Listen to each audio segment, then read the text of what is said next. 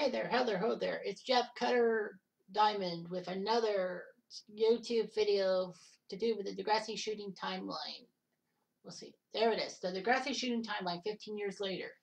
This is basically a revamp of the videos I did, which I accidentally put two different videos for the timeline. So now I'm redeeming myself. It is happening. 15 years later, we will find out about the Degrassi shooting timeline and find out what we had to see to believe. Now, the story goes that Rick Murray was involved, and we'll see a picture of him. So, Rick Murray, the guy with the paint and feathers, obviously, this picture is a much better picture than the one I had envisioned at first with him with the gun, and obviously, that is not right. But anyway, Rick Murray caused a lot of trouble in the Degrassi shooting timeline.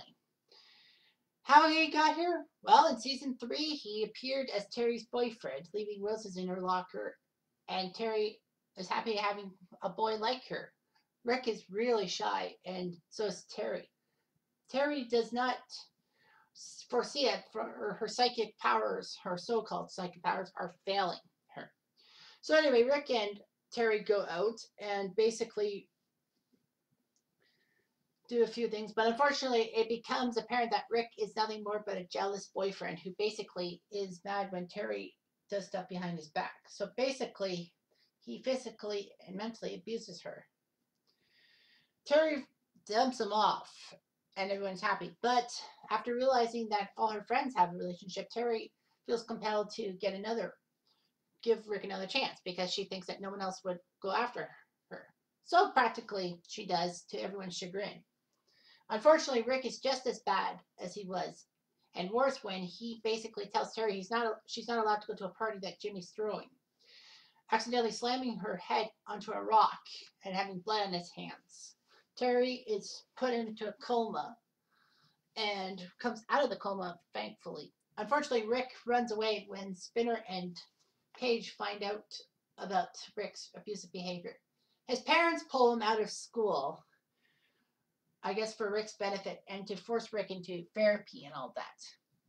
So anyway, season 4 pops up, and we don't see Rick at first in season 4. There are a few episodes that happen beforehand. Not really. You think not really that it doesn't work with the shooting, but it does. So anyway, in the first episode, which was a two-parter, Paige finally gets her day at court dealing with Dean, the person who raped her a couple seasons earlier. Unfortunately for Paige, Dean gets lucky, gets off scot-free because of lack of evidence, and also because Paige had secretly kept it to herself and didn't tell anyone, even Miss Sauve. In confidentiality, that would have sunk Dean. Unfortunately, Paige's personal problems were harshly felt.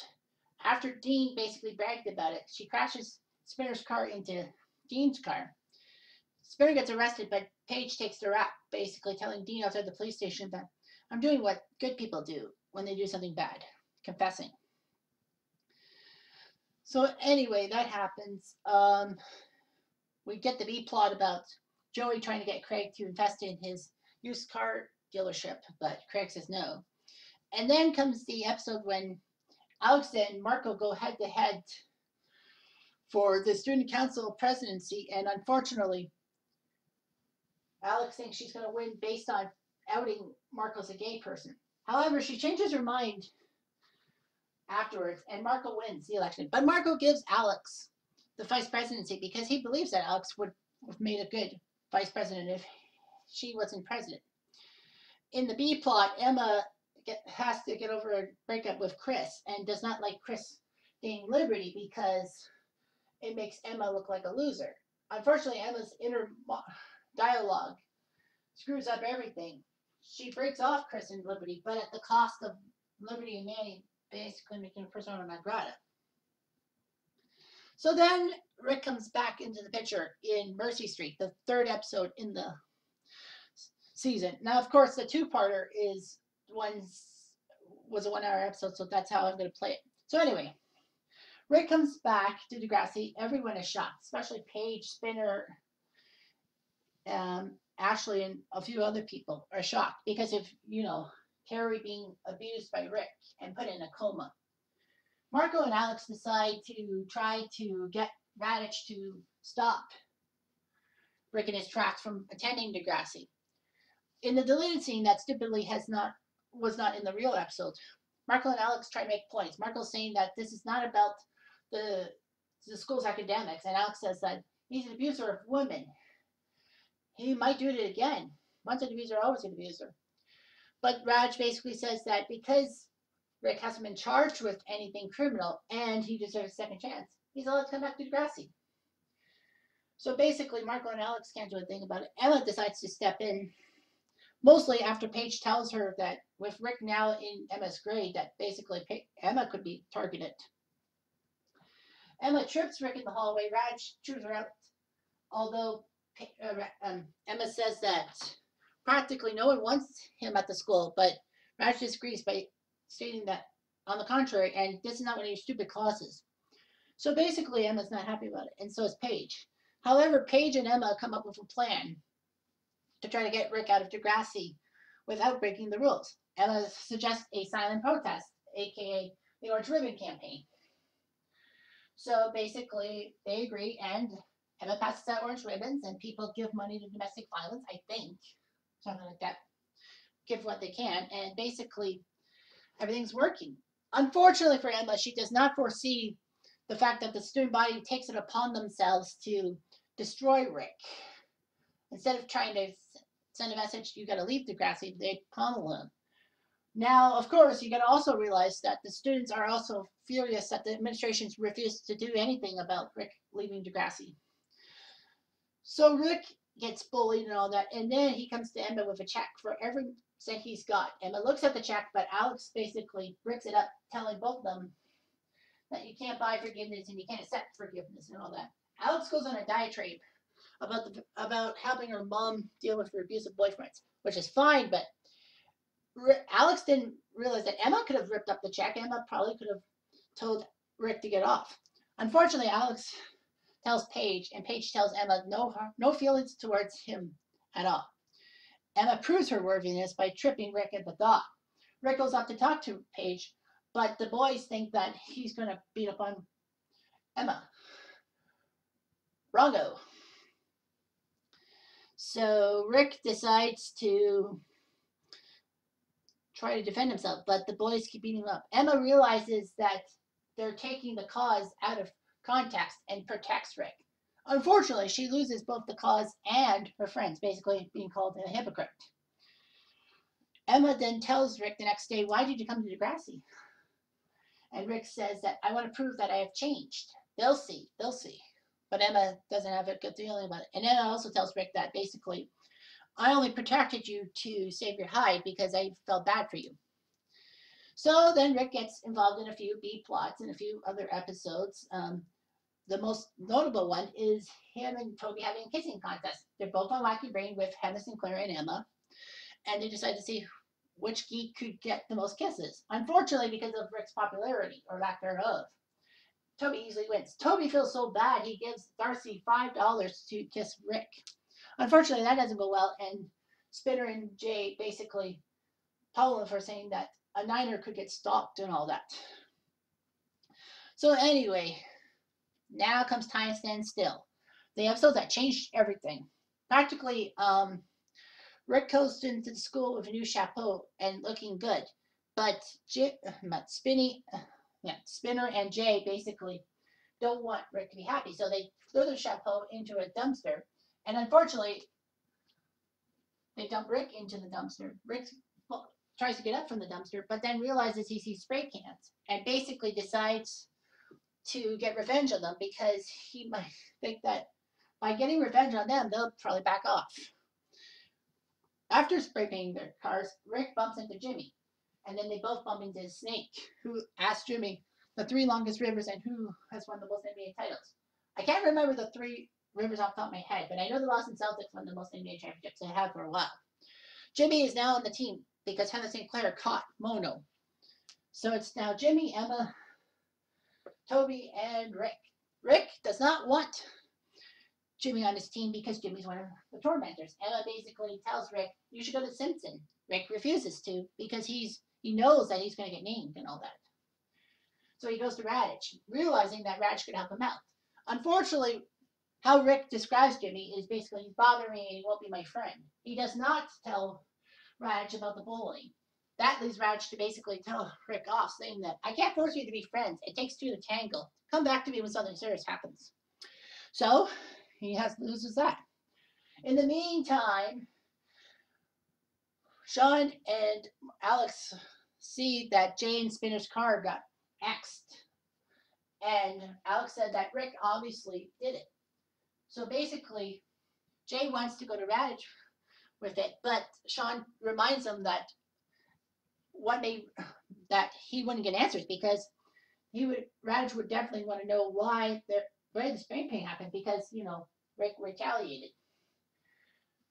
Jay says, "Screw that. We got to get him back for this." They basically find Toby, who's affiliated with Rick, and give him a busted lip.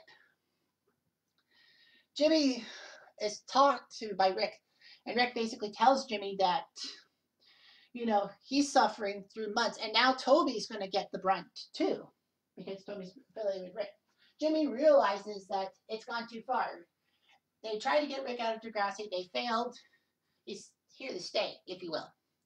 So practically, Rick and Jimmy get along with each other, and Jimmy decides to respect Rick and basically protect Rick in front of Jay, Spinner, and Alex. Rick does not help matters by flashing the X at them, and basically they want revenge on Rick no matter how hard it is. The next day, we see Rick looking at the fact that he has his mom helping him with the suit for Whack Your Brain, while his dad, a traveling salesman, is not around. He complains that his dad's not around, but Rick's mom says that he would have loved to help out. So anyway, Toby comes by the house, and Rick tells his mom that he and Toby are going to rule the school and all that. Toby doesn't feel good about it, but he basically swallows his pride and said, "Yeah, sure, why not?" So anyway, Rick's mom also said that she tried to get Rick to go to another school, but Rick refused to listen to her. So anyway, Rick is ready for Whack Your Brain. He tells Emma that, "Thank you for your help. Me and Jimmy are close together." Emma smiles, not realizing Rick's intentions. So anyway, they do the Whack Your Brain and all that. And Rick saves the team by answering a last-ditch sports question about Bobby Jones, the master golfer. So anyway, he saves the team, and now there's a tie break, or bonus round, if you will. Unfortunately, Rick holds onto Emma's hand too long, and that's suspicious. So anyway, in the bathroom, Rick and Spinner and Jay talk. Spinner and Jay ask him how he was so good at trivia, and he says, "Well, I read a lot. I had a lot of time for that." Basically, they decide to tell Rick everything was cool. Rick leaves to go back. Well, they also tell Rick, "You should do the tiebreak." So anyway, they say the plan is on for the painted feathers. Spinner has his doubts because he was not sure if Alex can pull it off. But Jay tells him not to worry because he's dating the VP of Student Council. No one asks questions. So Rick saves the team and wins over Northern Tech. One problem, though. He gets the painted feathers targeted on him. Everyone laughs at him. Not everyone, but 98% of the audience laughs at him. Rick feels betrayed. Rick is in the hallway while Emma tries to calm him down, saying that no one's going to remember this. You helped the school with your smarts. And then Rick, for some dumb reason, decides to kiss Emma, hoping that, Emma has an affection for him. Unfortunately, that's wrong. Emma helped Rick from the bullies, but that was her intention. Rick looks forlorn when he has the trophy in him. He goes home. No one's around to help him. He goes to his dad's desk. He sees a gun in the box, and he has some weird thoughts. Part 2 starts with Rick looking down at the gun. And then at school, they're discussing how the Whack Your Brain thing was going to be edited out. They have to edit it out. JT and Danny, or Liberty's brother, if you will, laugh at how Rick was. And Toby says, "What if that happened to you?" You wouldn't laugh. Oh, yeah, sure, I would laugh. Rick comes back to the school, not changing his clothes at all, clutching his backpack. Toby tries to head off Rick, saying that everything will be fine. Rick's going to get his answers. But Rick refuses to believe Toby and says that this is the one time I want to be at school. After the credits roll, Radich on the video system basically shames Degrassi by saying that I have never been embarrassed in my 25 years as educator for this. You will be caught. I will catch the perpetrators. And if you have any information, come to me. I assure confidentiality.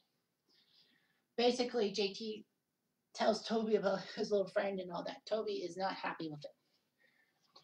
And then Spitter decides to tell Jimmy and them all about the prank, all that, saying that he's happy that he's got him, and basically that they might have gotten him out of Degrassi. Jimmy is not too pleased about it. He and Spitter fight, literally. And then in the deleted scene that you don't get to see, Spitter basically mocks Rick. Radich wants answers, so he tells Spitter to meet him at 3:30 in the office. Radich then goes to Rick and apologizes for everything and says, take the rest of the day off. We'll figure something out. Rick says, but I want to go to my locker. Radich says, okay, fine, but leave afterwards. Snake is not too happy with how Radich is dismissing Rick. Says, do you have a plan? Radich goes, he can't do more harm if he's at home. And then practically yells at Snake by saying, this is not preschool and making friends is not part of the curriculum. Obviously missing the point, as usual. So anyway, Rick's in the cafeteria ready to shoot Paige because Paige was the one who spread the anti-Rick rhetoric. However, Paige realizes how sickening everything is and says that everything has gone too far. Before the gun is visible to Paige, Rick puts it down and says, I'm sorry for what I did to Terry, finally apologizing. So anyway, he goes to put the gun back in his locker and all that and washes himself off in the bathroom. He hears something and runs to the stall. We hear Spitter and Jay talking about how Spitter just realized, oh no, what did I just do? I just incriminated myself. But Jay tells him that Jimmy was the perfect inside man and all that. Spitter chimes in, clues in, and they decide to blame Jimmy for everything, knowing that they can throw the scent off themselves. Unfortunately, that's all Rick can take, and Rick decides to go after Jimmy. Jimmy tries to calm him down. Rick shoots Jimmy. Although Rick does not look at Jimmy when he shoots him, he just gets Jimmy in the spine. It could have been much worse. Unfortunately, Rick's rampage moves on towards Emma, Sean, and Toby. They all try to calm him down, but Rick is willing to shoot anybody. He then basically tells Emma that you made my list. Either girls to kiss or girls who I don't want to deal with. He was upset that Emma let him along, made him look like a fool. Sean tells him that everything may be bad now, but we can fix this. Unfortunately, Rick says it's too late, I already shot somebody. And then he's ready to shoot Emma, but Sean rushes in and blocks him. We see a gunfight happen and a gunshot go off. But both of them go down like they've been shot. So then, Caitlin and Joey pop in because, there was this subplot about Joey trying to sell his house and all that. But they put themselves in the timeline by stating that they had to get to the school because of a shooting and all that. So basically, Craig is upset at himself seeing Jimmy almost dead on the floor. Toby is interviewed by a detective stating, what could your friend have done? He doesn't know. Toby doesn't know much. Emma is consoled by Snake and Spike. Radich comes into the media room to talk to Snake because he wants warning signs. Snake says he agrees to it, but he also wants to tell Radich off by saying, this kid's been to your office 2 or 3 times in the past few days. Have you heard a word he said? I bet you don't remember. And Radich does say, I have 700 students to deal with. And he also says that, how did I know one guy was going to bring a gun? Which is true. But Snake also says that this tragedy could have been averted if you had listened. But Spike breaks up the argument. Paige tells everyone in the classroom that there's been a shooting. Hazel looks at an empty desk, which is Jimmy's, and puts two and two together. Unfortunately, her fears are made possible by the fact that Miss Sauve tells her Jimmy's been shot and says that we'll get you to the hospital after the lockdown. So basically, Jimmy is wheeled out, and all that, clinging to life. We see Sean being talked to by Radish while Toby is being interviewed. He has a cast. So the gunshot possibly either hit Sean in the shoulder or it wounded Rick. We would soon find out that Rick was the one who died, not Sean. Rick did indeed get the gunshot. The school is now put out of lockdown and sent home. Everyone's sent home. Alex laments her role, saying that, why did I have to get involved in this? And Jay says, don't worry about it. You're fine, aren't you? And then he looks at Spinner, who comes out of another classroom, and says, dude, I thought you were shot. Spinner grovels because he just realized Jimmy got shot because of Rick. We told Rick about Jimmy. We got Jimmy shot. Jay assures Spinner that everything will be fine, even though Spinner wants to confess to the police because he knows that they're going to catch him. Spinner owes it to Jimmy. But Jay tells him that either way, he was your best friend, no matter what you did. So anyway, Spinner is visibly shocked. The Kerwin Isaac's house is filled with lots of people for the news and all that. Ashley wants answers why he shot Jimmy. Toby is upset because, they're making Rick look like a fool. His friend is a school shooter. Snake realizes that the schools failed Rick and basically didn't clue into the bullying and all that. So anyway, Ella doesn't know what to think about it. So anyway, we see aftermaths, Sean and Ellie, Craig and Joey and a few other people, Toby and Emma. So that ends that. Now it's time for Back in Black. When the school opens up on Monday, not to classes, but to reflection. You have an hour of reflection, and then you can do whatever you have to do. You can do homework and all that without a classroom setting. Sean is relishing his role as a hero and all that, being on all the papers, all that. He gets interviewed, and he's happy about it. And he'll find out what type of hero's welcome he might get. So anyway, Craig and Toby are in the media room discussing things. Craig says, why are we praising this guy? Why are we having sympathy for Rick? He shot Jimmy, And Snake basically says that, we can't blame a lot of people. It just isn't right. So basically what ends up happening is that Toby is still shocked by it. Snake would also talk to Sean about his involvement and all that. Emma bursts into the media room crying because she can't handle it with everyone staring at her, basically because they realize that Rick could have shot Emma dead. All that. But she thanks Sean dearly for what he did, that he would take a bullet for her. So anyway, they do this mask thing with Miss Silver. Sean deadpans himself. All that.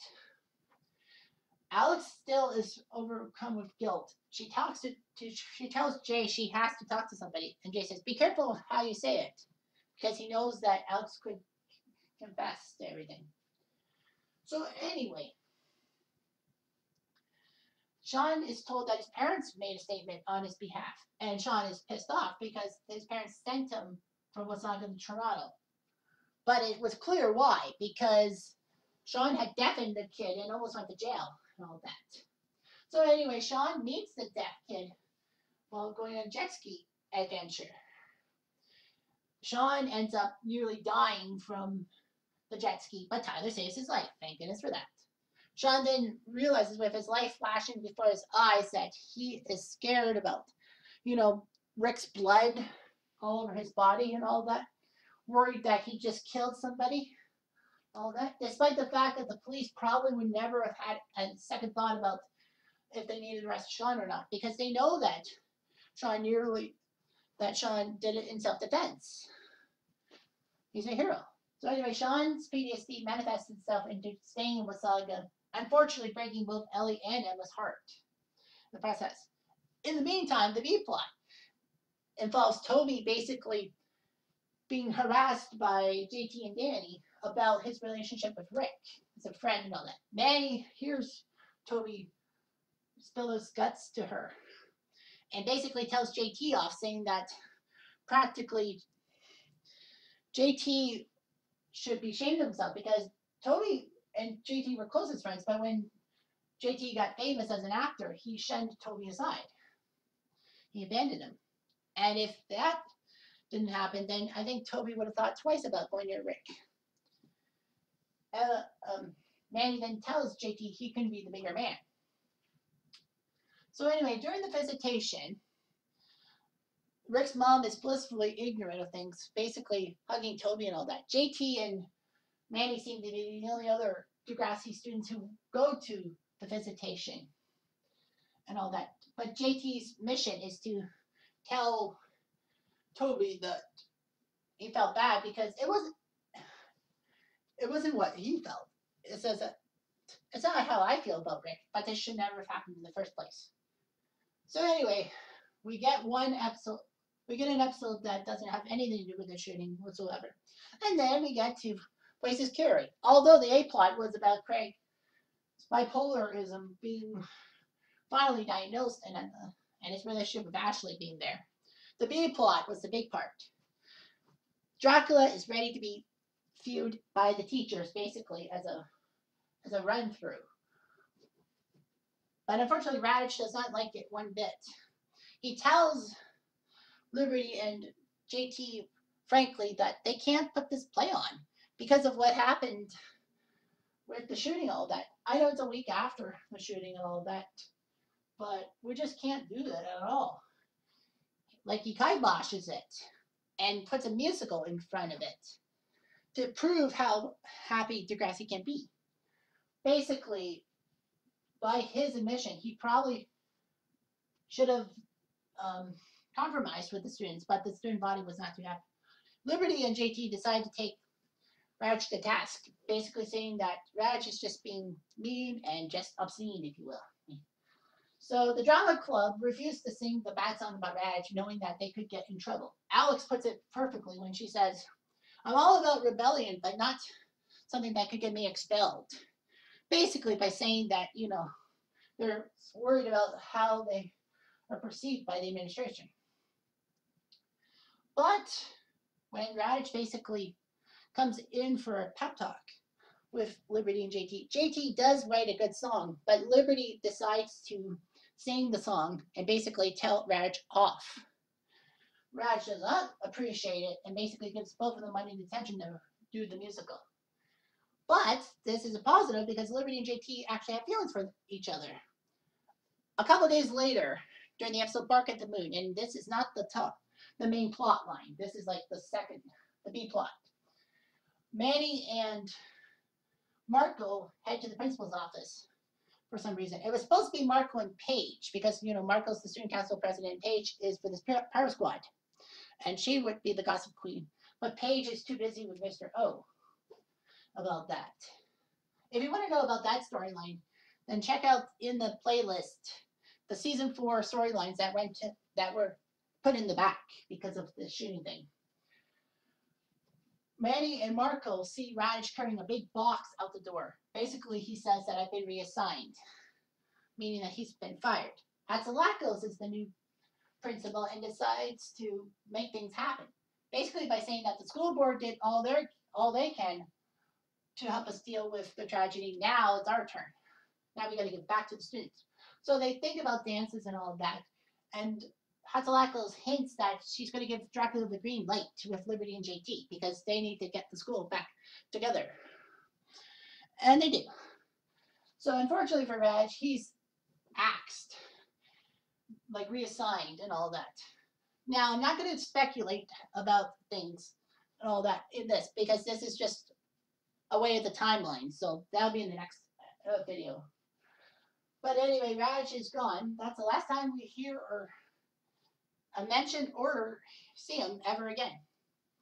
So anyway, I know that there was a few episodes that Jimmy was recovering from his thing, and they take him out of the hospital to see him go see a concert with him.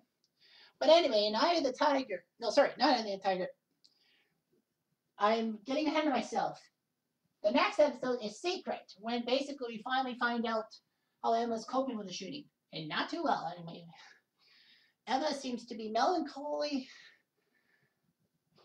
and not really social or doing well in school. Understandably, of course.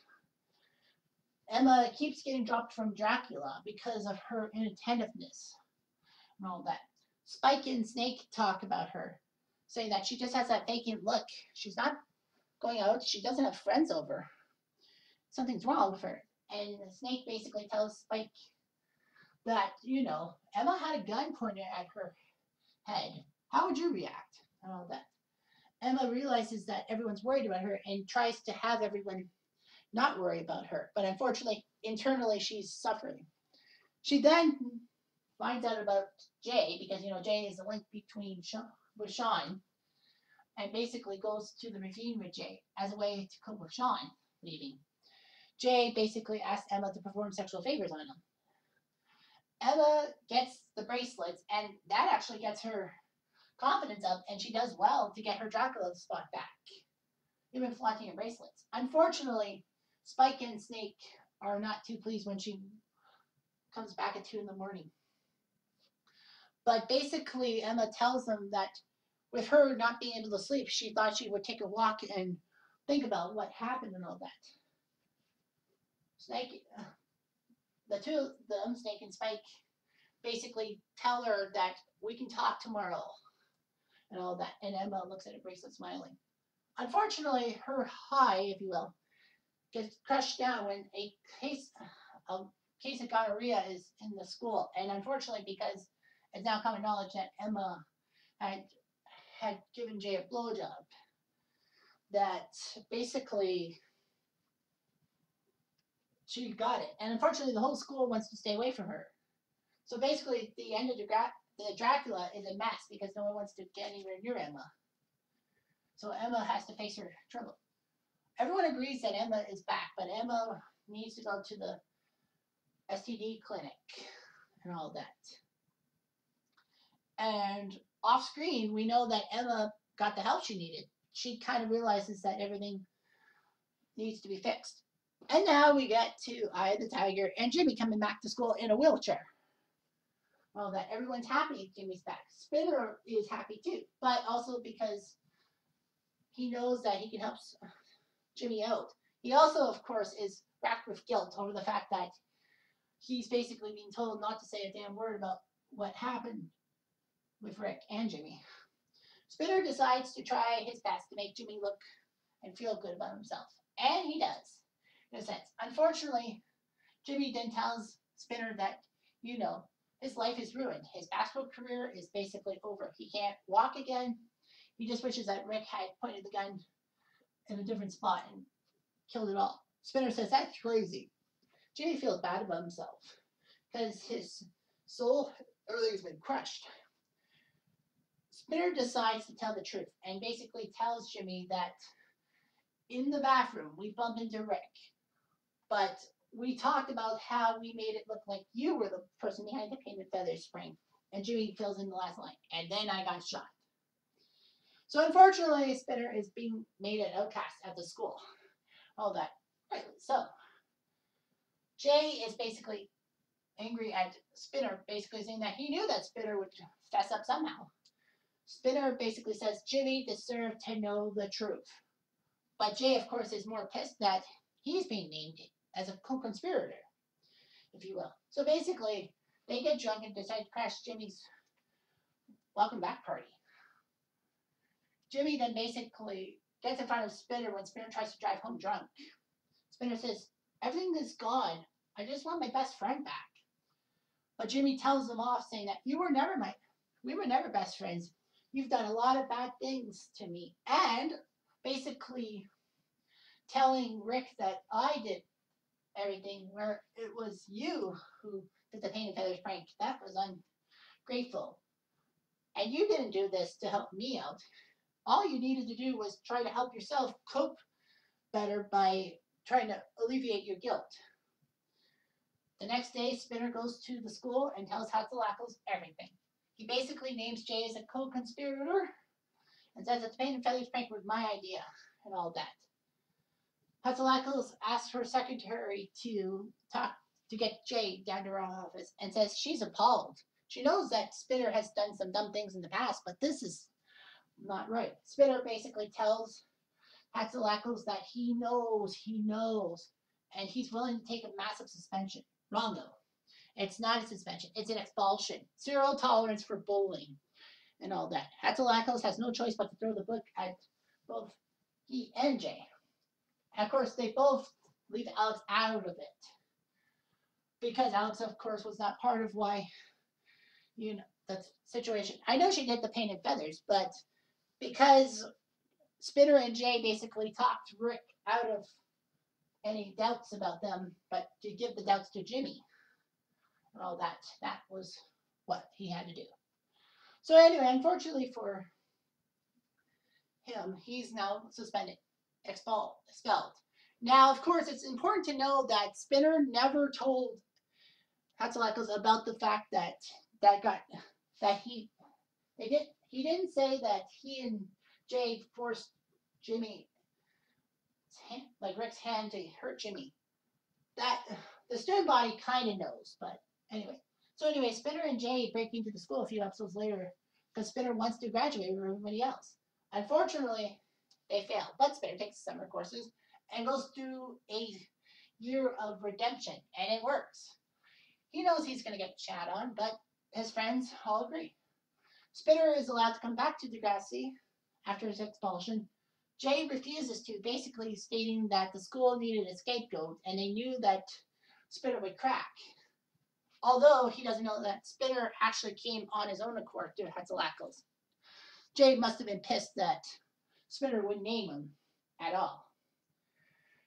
Emma would have a better year near the end of season 4, putting everything behind her. Unfortunately, season 5 would turn out to be dark, especially with her relationship with Peter and her friendship with Manny.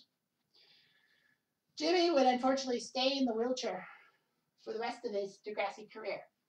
Although he took risks and all that, but his dad was basically no help to Jimmy at all for anything.